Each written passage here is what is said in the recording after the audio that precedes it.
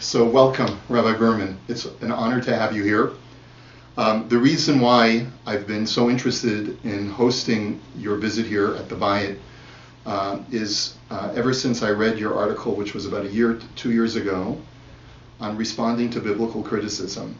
And you have a very interesting way of reconciling a traditional view of the divine authorship of the Torah with the current documentary hypothesis, and sort of demonstrating that there is no stira, there is no contradiction necessarily. And this, of course, has been met with mixed reactions within the scholarly community. Some are with you, some are against you. And the first thing I wanted to ask you is, how did you get involved in this? Now, clearly you're an academic, clearly you are drawn towards academic studies.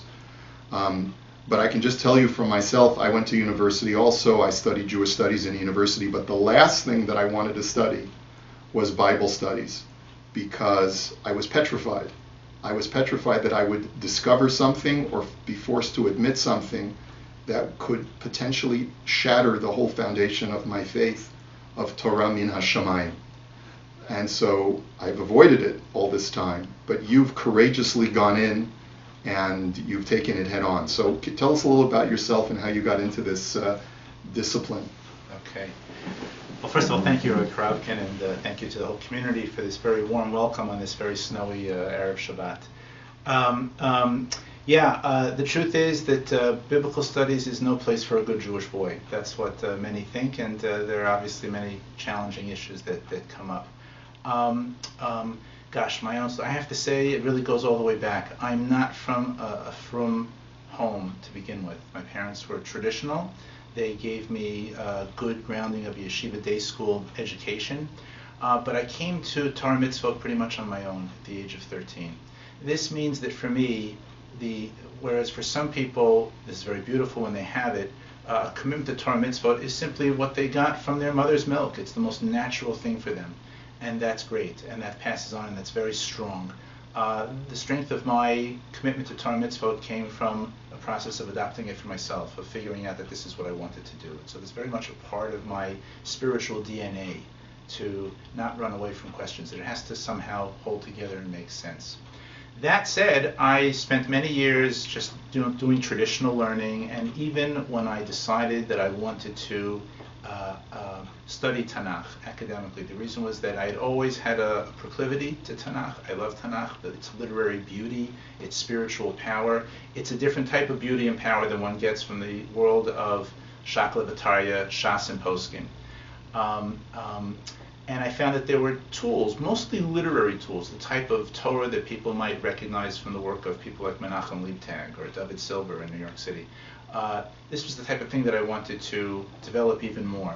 Once I was in university and working in this method, basically the same type of literary methodology of discovering the beauty of the text of the Torah, the text of the Tanakh, I'd say about a decade ago, a little bit more, pretty much as the internet began to become part of all of our lives in the most pervasive and all-inclusive way, I began to notice that there are many, many people who have a lot of questions. And I recall that I once was part of a forum of mechanchim, rabbanim, academics in Israel, all of whom were part of our broader religious Zionist community, to discuss these issues. And I was shocked at how many people I was sitting around this table with just adopted the whole critical line that this is from the priestly source, and this is the J source and D source. It's obvious. Well, it's obvious. So now what do we do? And I didn't feel that it was all obvious. I guess I started because intuitively I saw that there's too much integral beauty to the final form of the text as we have it. Things connect too deeply to be able to separate it all out. And what I wanted to do was kind of explore this issue further. And really what emerges upon investigation is that when scholars, modern scholars, say, oh, well, this doesn't fit, this is a contradiction, this couldn't have been written by one and the same person, it's too different, that what's really going on is that very often scholars have modern notions of how a text holds together, what is a contradiction. It turns out that these things are not universal, and they always haven't been the same, and that What I wanted to do, and this is what most of my academic work has been about in the last 5 to 10 years, has been to look at ancient Near Eastern writings and to see how other writers from other cultures, pagans, they avodah zarah, but it doesn't matter. When they wrote things, they had a lot of the things that modern scholars say in our Torah are stirot, or contradictions, and they had no problems putting them in. And then the key is to find out what is it that why did they write things in the way that they did. Now I just have to preface this by saying that implicit in what I'm saying is that the Torah is an ancient Near Eastern document. That idea has very strong roots in our Masorah.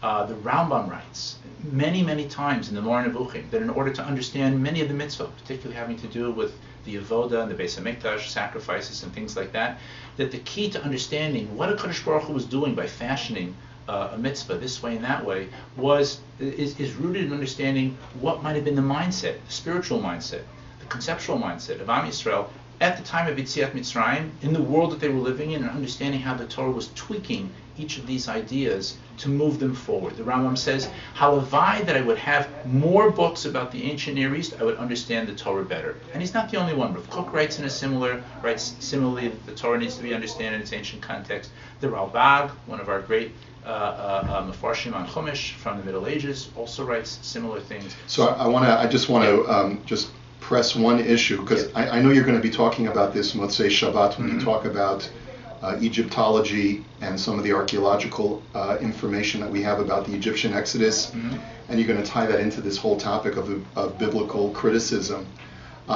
Isn't one of the big issues that we know that there are not only different literary styles from different perspectives and stirot and contradictions, but every ancient era has a different literary style, and we can see superimposed on the Bible multiple different chronological literary styles?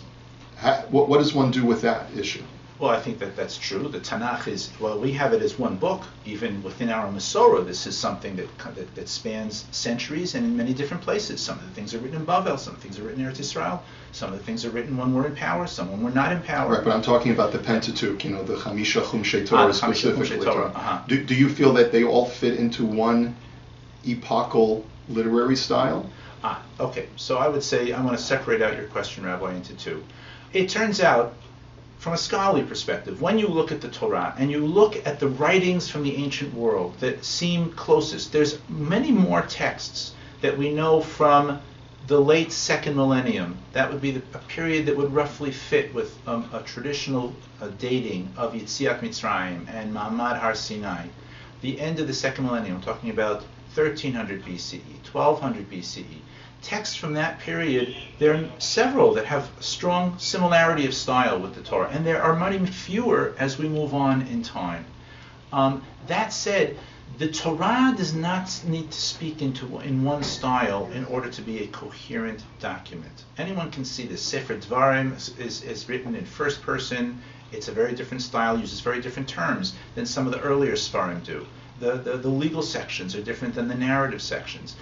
But the difference of style itself is not a sign of necessary that is written by different perspectives or different authors, because we see in other ancient writings the same thing. There's a work that perhaps many of our viewers and congregants have heard of, the Code of Hammurabi. Code of Hammurabi, we know, was authorized by this king, Hammurabi, who lived perhaps in the time of Avram Avinu in the 18th century BCE. And it employs several different styles, because that was the way people put together compositions then. Well, the way people wrote once upon a time was very different than today. Today, when I as an author, when any of us as an author, sit down to write, what we must do is to be original. And if you, God forbid, have a style, or if you import materials, phrases that are too close to what someone else did, we call that plagiarism. But a long time ago, not just in the ancient world, even in the Middle Ages, even until not too long ago, just the opposite was true.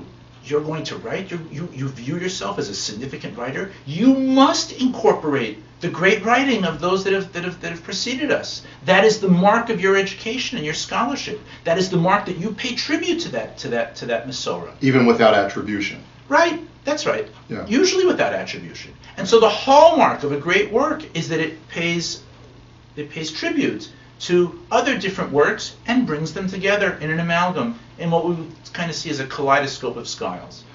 Right. So the kaleidoscope of styles doesn't by itself prove anything about whether there's one agent that's responsible for the work in front of us. Right. Now, what I find fascinating is that I look at other Orthodox Jewish Bible scholars who have come to a different conclusion, and you feel that there's no tension, there's no conflict, because you take a look at literary styles and say multiple literary styles could still be one author, not a stira, not a contradiction.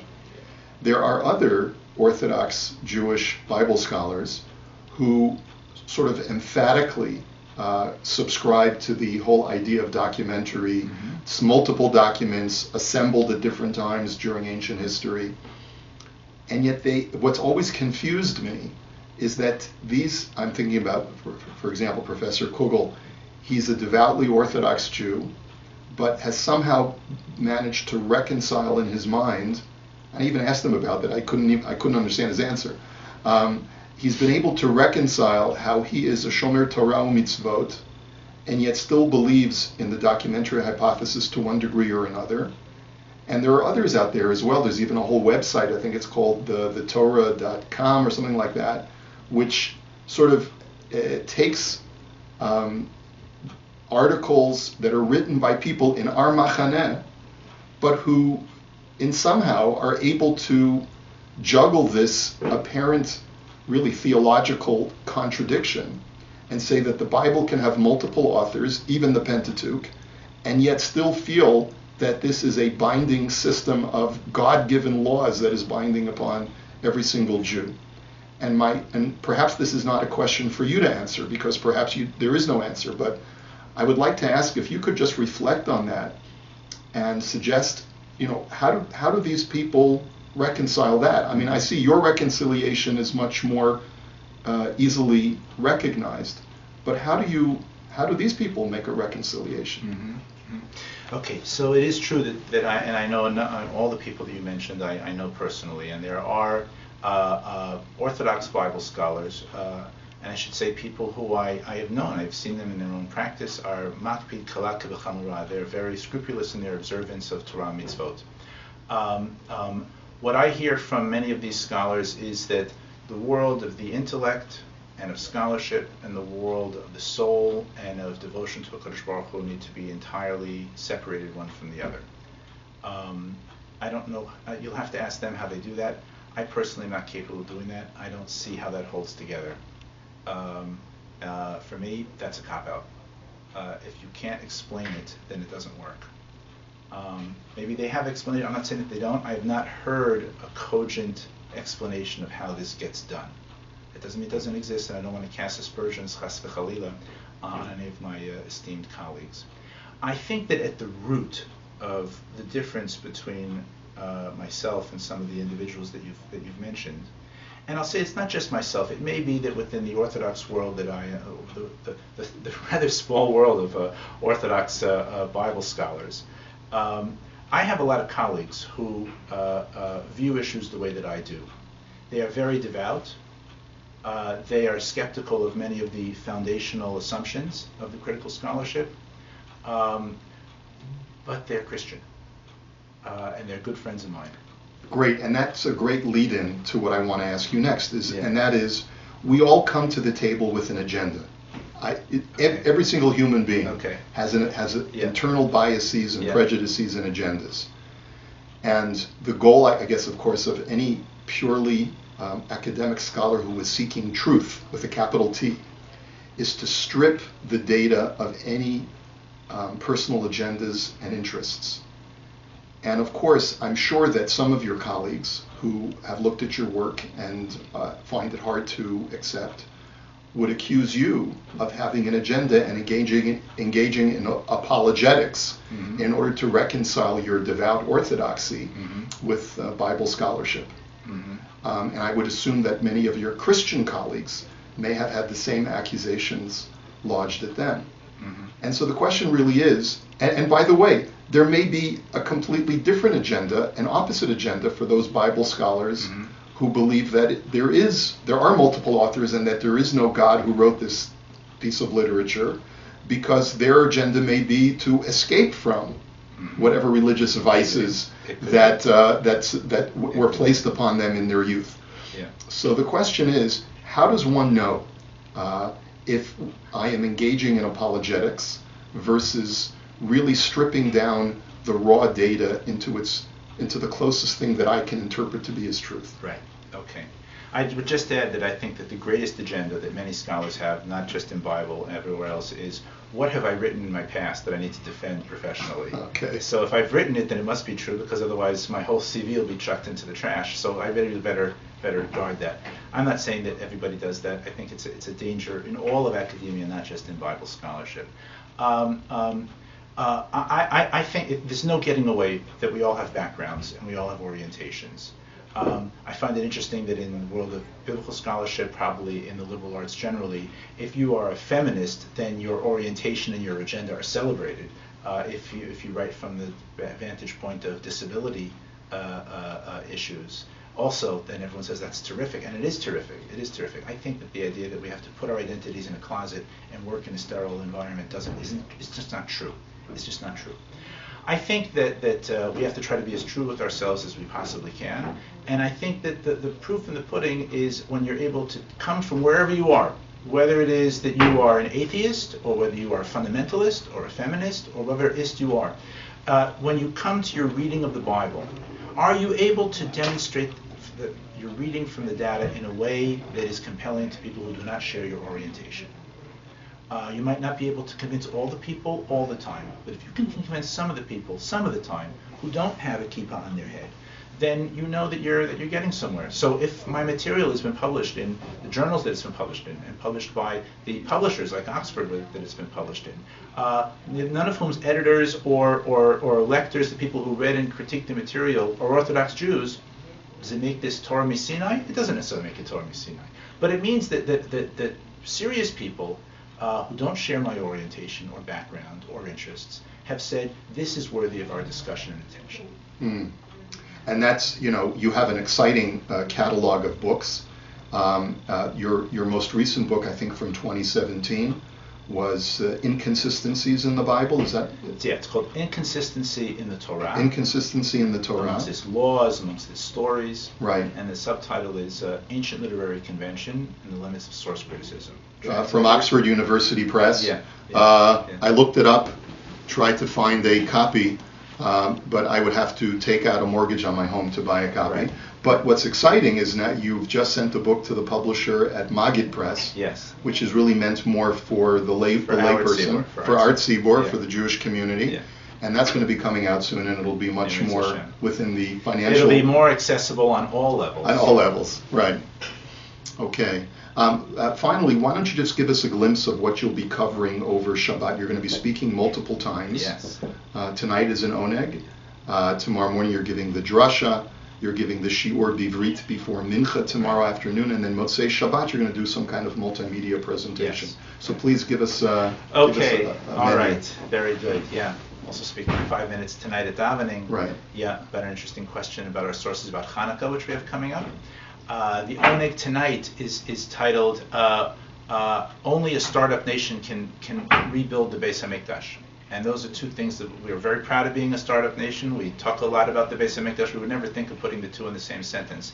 But there's a lot to be said about that. That our Makoros seem to say that that the direction we're on, in excelling in the areas that Medinat Yisrael is excelling in, thank God, are really prerequisites for the establishment of the Beis Hamikdash, and I'm going to explain that a little bit this evening.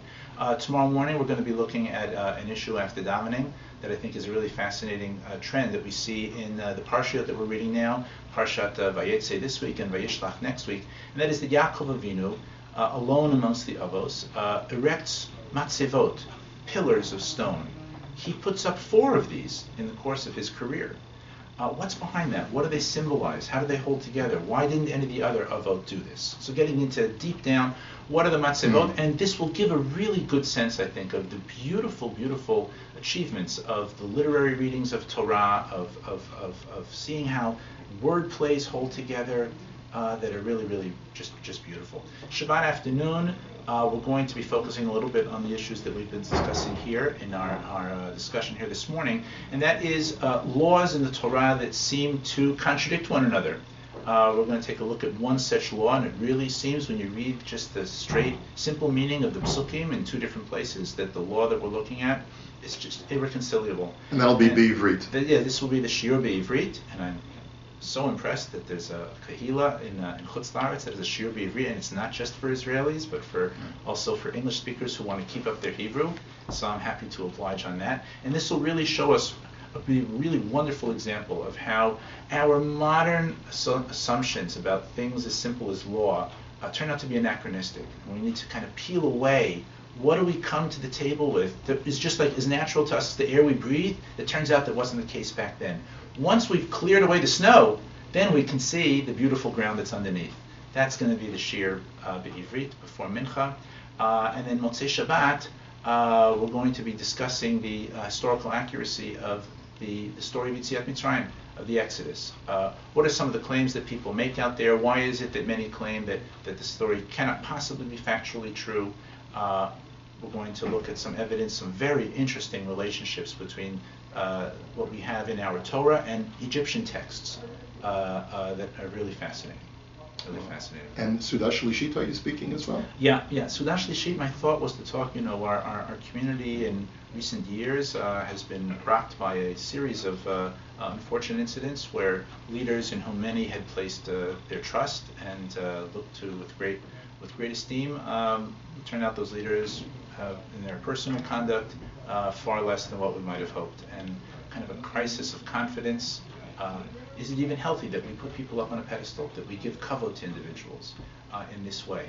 I have found that in talking with non-religious Jews, the most difficult thing it is for me to describe is the way in which we put Rav Lichtenstein on a pedestal. The whole notion of kvod harav. People get the heebie-jeebies about that. And I want to talk about that and why I think it's so important for us to give great kavod, and in spite of the dangers, and really to understand more deeply what it is that we're doing when we hold someone up and say, so that's going to be our talk at Sudah Shlishit. Fantastic. Okay. Well, Rabbi Dr. Joshua Berman, I want to thank you, first of all, for schlepping to Toronto during our first snow, and especially for all the work that you're doing. We're very much looking forward to your talks over Shabbos. We invite you to join us if you're on Facebook to check us out at the Bayit over Shabbat or Motzei Shabbat, and wishing everyone a good Shabbos. Shabbat Shalom. Shabbat Shalom. Shabbat Shalom.